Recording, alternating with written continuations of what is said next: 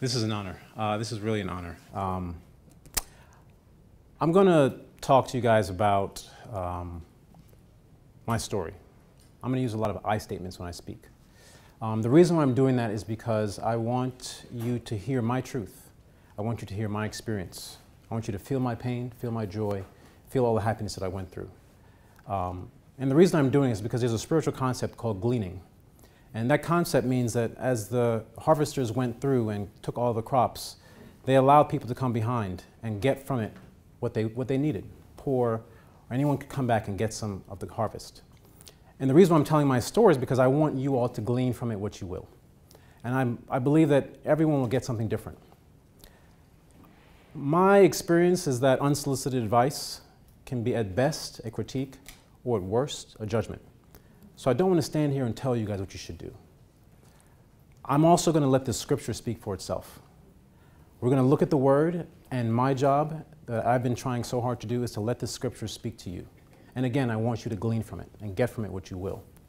It's not what I have to say or what I believe or what I want you to understand. It's what Christ, literally Christ's words, that we're going to dissect. When I was a kid, I always asked myself a question, and I still ask myself this question to this day. Am I valuable? Am I valuable to God? Am I valuable to other people? And am I valuable to myself? When I was a kid, I put on like a filter, call it goggles. We'll call this goggles the world's view.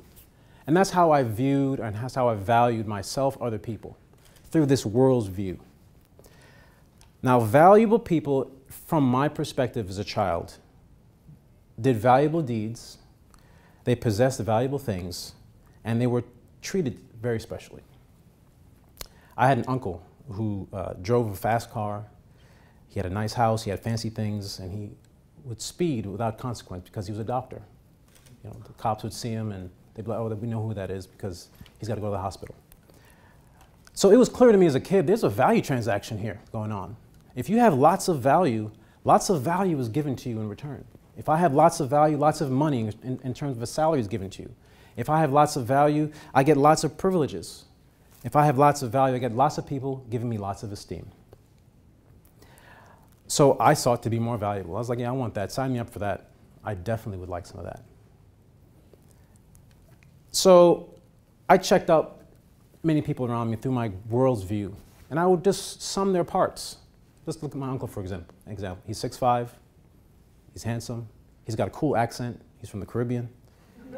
He was a doctor who delivered babies. And as a kid who hadn't had the birds and the bees conversation yet, this was amazing. Like, wait, he's bringing babies into the world? That sounds fantastic. He had a nice house, he had cool gadgets, he drove exotic cars, he drove fast, and money was flowing, cops knew him. I was like, okay, I see how this works. So I surmise that a person's value is the sum of their parts. I love this. I was like, okay, I got this. So to answer the value question, I was motivated to add more parts in order to be more valuable to God, to others, and to myself. So I looked at myself at the time. I'm kind of tall, I'm kind of handsome, kind of cool. So I need an education. So I need to go to an elite high school. I need some traits. I need some clubs. I can sing. I'll join the Glee Club. I need a sport. I'll do track. I won't just do track. I'll be a record-setting track athlete. I'll be a nationally setting track athlete. I need to be a good student. I won't just be a normal student. I'll be a high honor roll student. I need to be well-spoken, well-mannered. I'm just adding stuff to my, oh, okay, this is great. I see how this works. So when I looked through my world's view when I was a child, I looked into the mirror and I was like, look good. Look good. This is great. So then it's time to go to college. Well, I need an undergraduate degree. So I went to the best university, Princeton University. I checked 15 years later, it is still #1. I don't know if it was that way last year, it still is. And I thought, okay, when I got to Princeton, I started to do something else. I started to compare my value to other people. I would look through my goggles at this person and look in the mirror. Look at this person, look in the mirror. And there were some times where I was like, this is good. But there were other times I was like, whoa. Because in Princeton, I found myself, we were big fish in small ponds where we came from. And all of a sudden we got to Princeton, we got thrown into this environment. And all of a sudden we were just fish. And I wasn't used to that. So I decided to add more parts. That's my worldview tells me, add more parts. Okay, we've got to pick a degree. Well, I'm going to pick a valuable degree. My parents told me, we would suggest you be a lawyer, a doctor, or an engineer. Here's what I heard. You're not valuable unless you pick one of those 3 degrees. And you are less valuable if you pick something else. That's what I heard. I wanted to be the best track athlete. I wanted to come in my first year and break all the records and be the man. Because that would just be another notch on my belt. This childlike phase that I went through was about me focusing on the value that I produced for myself. It was about me just adding parts, summing them up. When I looked through the world's value goggles in the mirror at myself, it was no longer good, because now I was in a place where it didn't look the way it did before. My worldview had failed me my freshman year of college. My comparisons would oscillate between excessive amounts of pride or dangerous amounts of insecurity, inadequacy. I did not like how subjective my value became. It depended on where I was. When I came home, it was like, oh, there's Adrian. How you doing? Yeah, good job. Well done. When I was in my neighborhood, it was like, there's Adrian, the black nerd, the blurred. So it also depended on who was looking at me and where I was. I didn't like that subjectivity. And then I found out that it never ends. I could continue to add.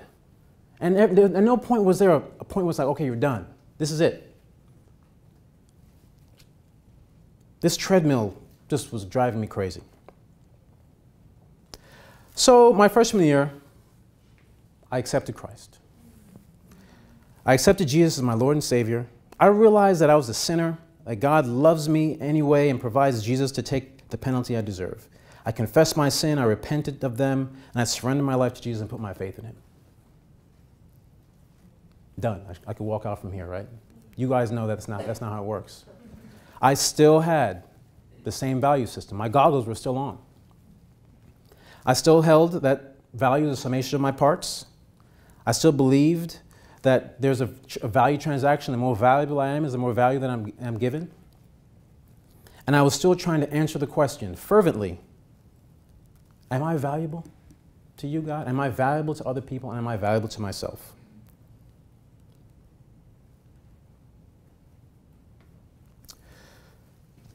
You might ask then, what changed when you became a Christian? Well, I just prayed to Jesus to get me better grades, to get me more money, to make me faster in track, keep me healthy, to get me that great job, that internship. And you know, sometimes it worked. I left Princeton and worked at Cravath, Moore, which is the most prestigious law firm. Check that box, value add. I was given responsibility, I had a high salary. I was shopping with my then girlfriend, now wife, then girlfriend. I was taking her out. I was driving a brand new BMW. And I was taking vacations. I was like, well, this looks about right to me. Things are adding up for Adrian. I sought Jesus to increase my value to Him and to others by continuing to add my parts. My college phase was about me focusing on the value that Jesus can produce for me. I sought Him. Jesus, make me more valuable by adding my parts. My look through my Jesus-tinted worldview now there's a Jesus tint. Like, it just wasn't clear anymore. It had a Jesus tint on it because I'm a Christian now, clearly. When I looked at myself in the mirror, it still wasn't good. I was still suffering from the comparison. I was still suffering from the subjectivity. I was still suffering from the unending treadmill. But now I was getting frustrated. I was getting really angry. Because every time I asked Jesus for something, He didn't give it to me. Jesus, you know how this works. Like, I need to continue to add parts to increase my value. So when I pray for something, I expect it. Yeah, Jesus didn't really take to that. I didn't get the grades I expected. I didn't have the results at the track that I expected. And my social life wasn't where I was. I was usually it wasn't what I wanted it to be. So I left my lucrative job in Manhattan, and I joined the Christian Union. I was the first alum, yeah, whoop whoop, for sure, CU. I was the first alum to be hired at Princeton. As a result, I was shepherded. Matt Bennett and other people in the staff, they shepherded me. When I talk about scripture, they poured it into me.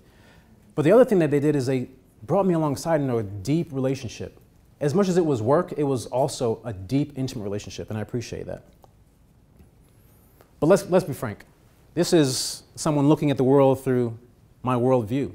This was my ultimate value add. Like, Jesus, come on now. You saw what I left. You see where I am. You make sure you give me a good check.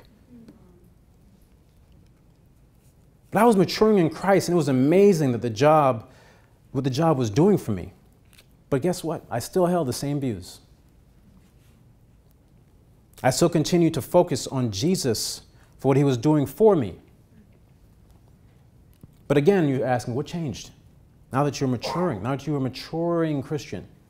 Well, I was praying to Jesus to use me to bring people to him. Use me to preach great sermons. Use my tithes to build the kingdom. Use my talents and my passions for his glory. Increase my love for his glory. Increase my joy for your glory. Increase my kindness to be a better ambassador. And I think it's no coincidence that we had Dr. Smith come here before. My ambition, doesn't that sound right? But I was still seeking Jesus to increase my value. To him, to others, and myself. My young adult life after the Christian Union was me focusing on the value Jesus can do through me. When I look through now a matured Christian world view, because now I'm mature, I'm getting older now. My glasses have changed. Still the same tint, but I'm older now. It still wasn't working for me. For the same reasons as before. But now it had gotten depressing, overwhelming, and terrifying. You see, Jesus does this thing where he calls himself the truth and the light. So now when I looked in the mirror at myself, I saw all my appreciating parts, but now I saw some depreciating parts. I didn't like that. I was like, wait, what is this, Jesus? Is that sin? Oh, specifically, is that my addiction? Not just one, but two? No, that's not, no, I'm not cool with that, Jesus. Like, that can't be in my mirror. Like, I don't want other people to see that. Is there depression on there for my comparisons? Is my painful past coming back to haunt me and affect my present and my future? So all of a sudden, the mirror revealed a truthful inventory that I was absolutely terrified of. I'm used to looking in the mirror and seeing only value adds. But all of a sudden, now with my relationship with Christ, he was showing me, this is who we really are. I didn't know how to assess my value anymore. I was lost. My system was broken. Have you ever walked into a store with glasses like, okay, these just aren't working. These just aren't working. I need new glasses. So I said, all right, Jesus, I'm going back to the scripture to get a new value system. I need a new pair of goggles because this one right here is broken. I am at wit's end. I wanted the scripture to answer the question of my value. So I went to John 15, 1 through 17.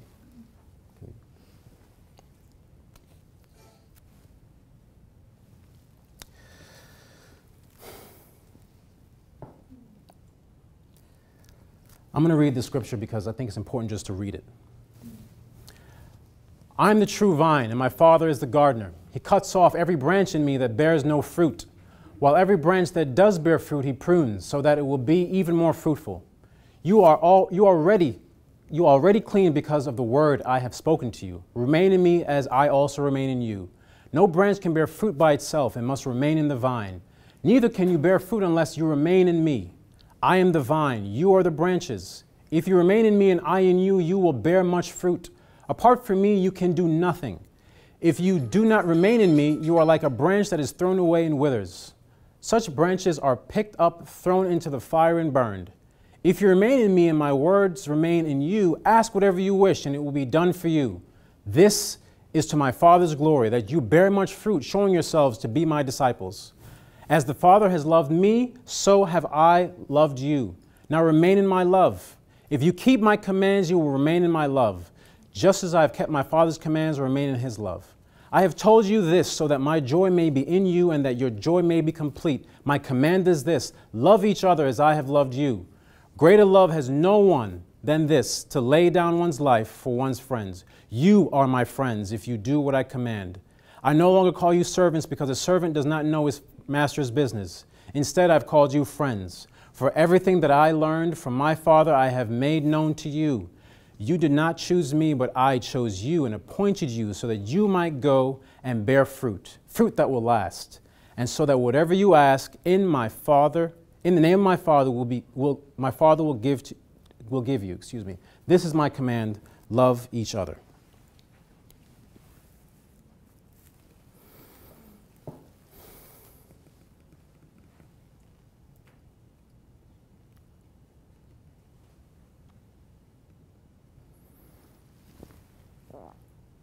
This scripture really hit me hard in a good way.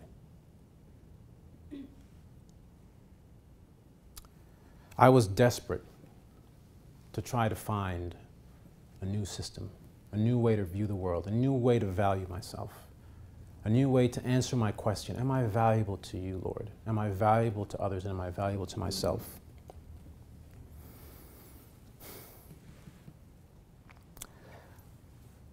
So the first thing I want to talk about from this scripture is in verse 1. Role, responsibility, and the authority of God.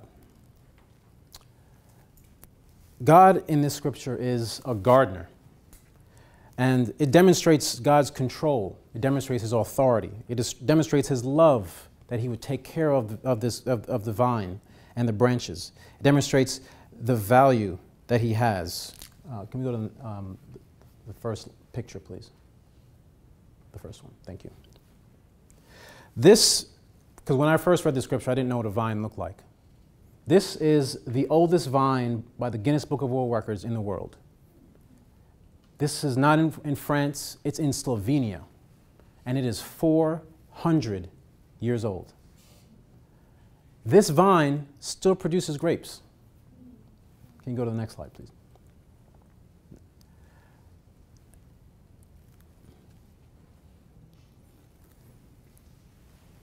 It's important to see that Christ is saying, I'm also the true vine.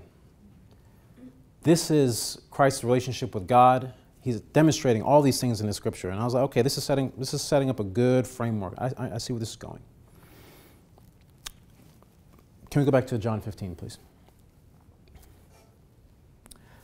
So we talk about fruit in verse 2. And I'll be completely frank with you. When I first read this scripture many years ago, I thought fruit was stuff that you did. How many people I brought to Christ, how much I was tithing, what I was doing, how I was doing it. But the word used in the scripture here, karpos, the Greek word, is used 66 times in the Bible. The vast majority of them is for internal stuff.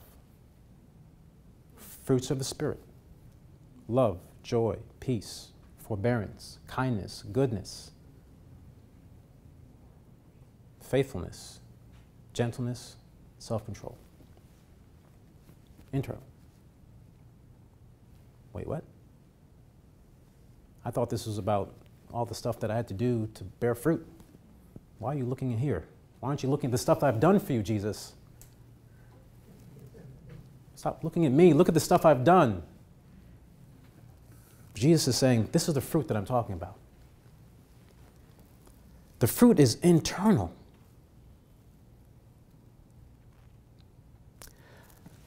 I want you guys to see this next video. Just play it.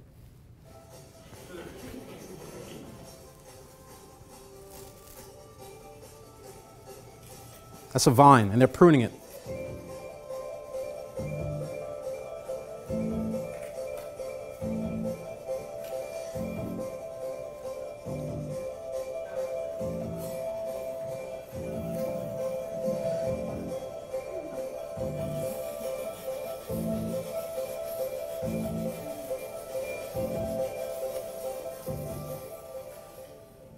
So our objective today is to cut off last season's growth, to keep the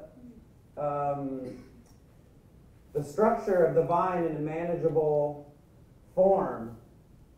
We are going to cut off 90% of what grew last year and leave 2 canes to lay down for next year's growth. So,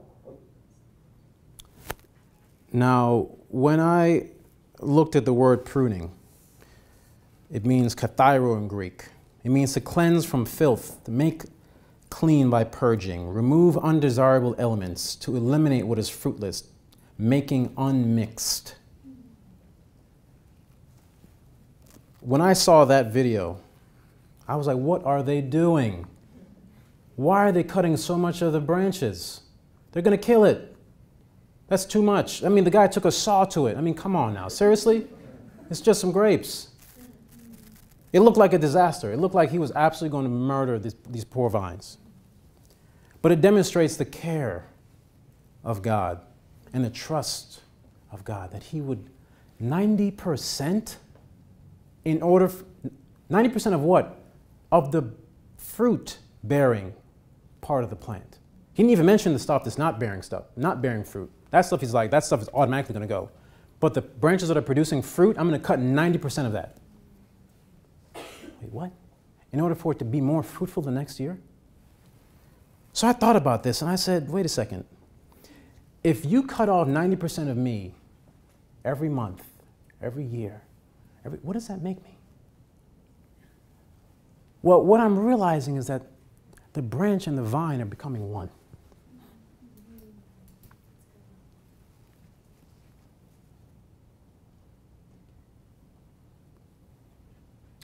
Where the vine ends and the branch begins are starting to blur.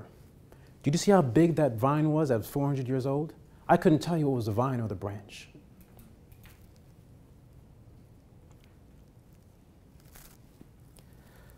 Here is where I went in to get a new pair of glasses. I went in to get a new pair of goggles. And I came out with a lot more. I wanted a new pair of goggles to filter out the answer, to get a better filter to answer the question of my value. And Jesus gave me something else. Can we go to the scripture in 2 Corinthians? Thank you. It says, "But we all with unveiled face, beholding as in a mirror the glory of the Lord, are being transformed into the same image from glory to glory, just as by the Spirit of the Lord." Unveiled face. Take off your filter. Look in the mirror. Who do you see? Jesus.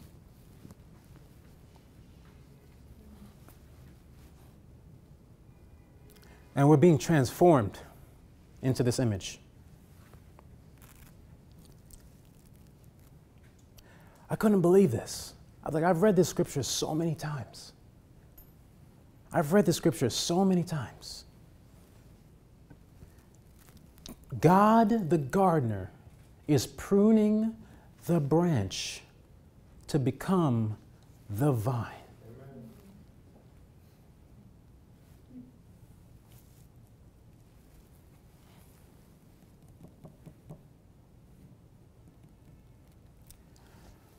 I walked in for a new pair of glasses. And I walked out a new man.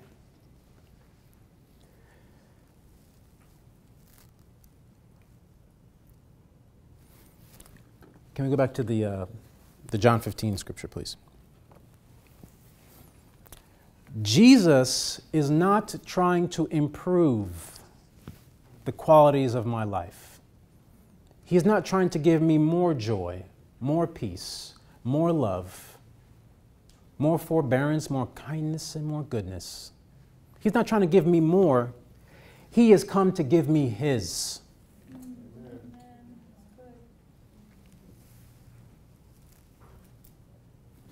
Verse 4 says, "Remain in me as I also remain in you." That word remain, the meno, in Greek means to stay, to abide, to endure in Christ. Jesus says in verse 11, "I have told you this so that my joy may be in you and that your joy may be complete." Jesus said in verse 12, "My command is this, love each other as I have loved you." As you love each other, replace that with how I love you. Verse 13 and 14, "Greater love has no one than this, to lay down one's life for one's friends. You are my friends if you do what I command." Whatever I thought about friendship, that wasn't it. And that's what He's given me. Verse 15, "I no longer call you servants because a servant does not know his master's business. Instead, I call you friends. For everything that I learned from my Father, I have made known to you." All that Jesus learned from the Father. Now I get that.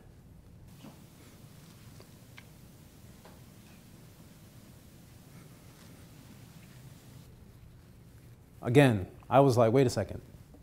How does this work? I just wanted more. I just wanted better. And you're giving me you? Yours? Well, when it came to answering my value question, I was blown out of the water. Verse 1, the gardener, He's taking care of me. He is pruning me. He loves me. You see these guys in that picture, they are clipping, they are mending, they are twisting, they are molding, they are taking care. I'm valuable to Jesus. He's pruning, He's cutting big parts, little parts. He's sawing, He is twisting. I'm valuable to Jesus. Remain in me as I remain in you. He wants to be in me. I am valuable to Jesus. He wants me to be connected intimately to Him like a vine is to a branch. Everything that I get comes from Him. Yeah, I'm valuable to Jesus. My purpose in verse 8 is to glorify God and show that I'm Jesus' disciple. I'm valuable. God's love for Jesus now becomes Jesus' love for me in verse 9. As the Father has loved me, so I have loved you. Wait, the way that God loves Jesus is the way that He now loves me? He loves me like that? I'm valuable to Jesus. He gives me His joy. He gives me His love. In verse 14, He calls me His friend. I'm valuable to Jesus. Verse 13, He's laying down His life for me. He gave up His life. Wait a second. I'm valuable to Jesus. What I recognized is that what now I was seeking to be more valuable incrementally by adding my parts, Jesus scrapped it and said, I am in you, you are in me. My value is now your value. I now have the most infinitely valuable thing in the entire universe living within me. When I look in that mirror, I see Him. wait, what? This is not what I expected. But I'm so glad that Jesus does not do what I expect. The world's value says I am valuable as the sum of my parts and as valuable as I compare to others. Jesus' value says I am valuable because he is in me and I am in him. Jesus did not come to improve my life. He came to change it with his. So what does this look like? What does this look like? All right, veil is off. I look in the mirror, I see Jesus. I'm being transformed into that image. What does that look like now? Because for me, my whole life was based on increasing my value and comparing my life to others. Now all of a sudden, I have the most valuable thing ever that loves me dearly so much, and now it is in me. And now what am I supposed to do with this? Well, it changed the game for me. My primary motivation was no longer to seek value. It was to live in the value that he gave me. Can we look at Philippians 3, please? Now, Paul, in this scripture, is doing what I did on a level that I could not do it. Paul was doing a value of his parts. Paul said, let's look at verse 5. Circumcised on the 8th day, of the people of Israel, of the tribe of Benjamin, a Hebrew of Hebrews, in regard to the law, Pharisee. As for zeal, persecuting the church. As for righteousness based on the law, faultless. Paul was saying, when you looked at my sum of parts, no one compared. But verse 7 makes it clear what I now do in light of my new value system. But whatever were gains to me, I now consider loss for the sake of Christ. What is more, I consider everything a loss because of the surpassing worth of knowing Christ Jesus my Lord, for whose sake I have lost all things. I consider them garbage, that I may gain Christ and be found in him. Not having a righteousness of my own that comes from the law, but that which comes through faith. In Christ, the righteousness that comes from God on the basis of faith. Paul is saying exactly what Christ has been trying to tell me the whole time. All of that is garbage. In comparison to what I'm offering you. And why is it relevant for this audience? People out of those walls look into these walls and say, those guys are the most valuable people in the world. They're going to be the leaders of the world. That's what the Christian Union says, right? That's why this ministry is so valuable. This ministry touches the individuals who will eventually and have the potential to be humongous and powerful leaders in this world. Valuable. But imagine if we went up and said, my value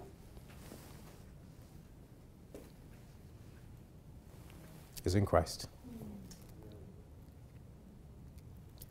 So for me, it changed my world.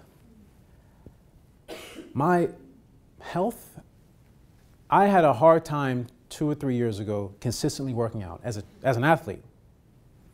After I left track, there was probably about 6 good years where I was just living off of 4 years of running track. And I thought, oh, this is good. I'm not going to ever get fat or lose, get out of shape. Yeah, no, that happened.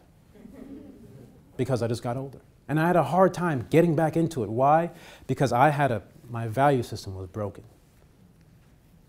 But something happened.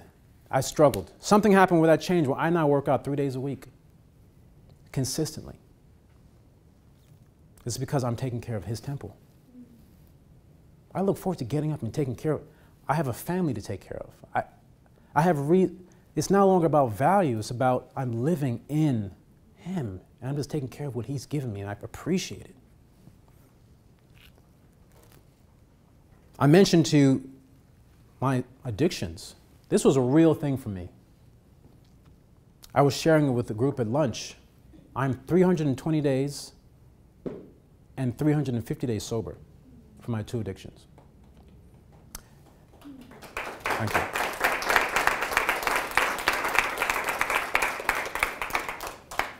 I'm going to be very clear and very frank. It is not my sobriety. One of those fruits of the Spirit was self-control. What I have now is not mine. I worked mine out. I tried my way. Ups and downs, ups and somehow, some way, I'm about to celebrate a year. That is not mine. I know. I am just so grateful that when he says that he's trying to bear fruit in me that will last. I am so grateful that my daughters will only know a sober father.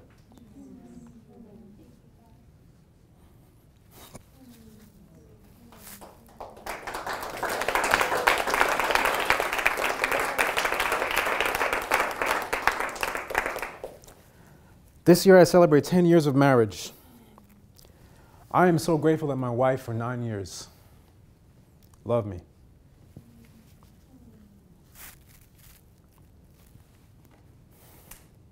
I am more grateful that she, God willing, will enjoy many more years of her husband who is engaged and is free.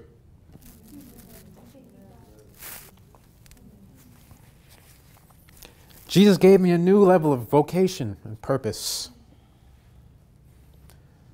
You see, on my value system, I needed to add more parts. But right now, I'm a stay-at-home dad. Wait, what? Yes, happily. I'm investing in the 2 most valuable investments I could have made. I get the privilege to do that. But I could never have, you heard my story. If I'm valuing parts, it does not add value to me to stay at home when I could be out making a lot of money, doing a lot of big things, blah, blah. It is not my purpose and vocation that is in me. It's his. And I'm a full-time stay-at-home dad. I'm a part-time entrepreneur and consultant. He gets done what he needs to get done on my part-time. It happens that way, and my 2 little girls and my wife, they love it. I put my wife's career above my own. Now, I hope you guys don't think that, oh, he would have done. No, if this was me, if this was my way, and my wife said, I want to go to business school, and you have to take 2 years off, that in my system does not make sense. It's like, no, you sit down while I go out. But it's him in me who says, no, you put your wife first. Let her go first. Let her get those 2 years. We moved from Silicon Valley to Raleigh. I'm a tech consultant. I moved away from the tech capital of the country. Why? Because my daughters needed to thrive and survive in Raleigh. They would have had a hard time in Silicon Valley. It was way too expensive. I would have to work way too. In Raleigh, things just make sense. We have family, cost of living is great. In terms of finances, I was praying, God, please change my finances. Make me a better manager of my money. He didn't make me a better manager. He made me his manager. He gave me his way of doing finances. And my wife and I are on a path of becoming debt-free. I'm praying that I have enough money for my inheritance to be for my children's children, as it says in the Proverbs. And just Thursday, I sold my dream car. My parents are laughing because they know it was my dream car. I sold it. I give up things I like for things I love more.